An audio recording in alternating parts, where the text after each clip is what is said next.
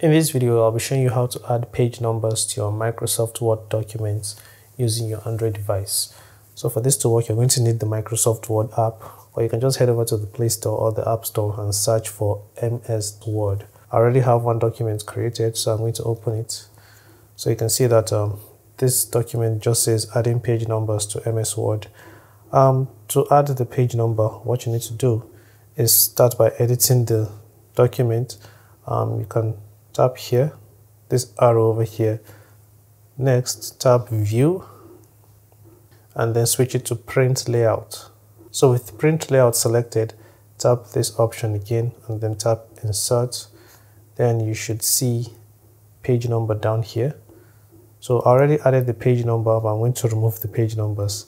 And if I tap it again, you can see down here there are different ways to add page numbers.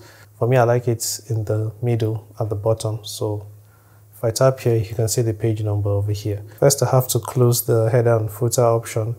And then to add a new page, I can tap Insert, then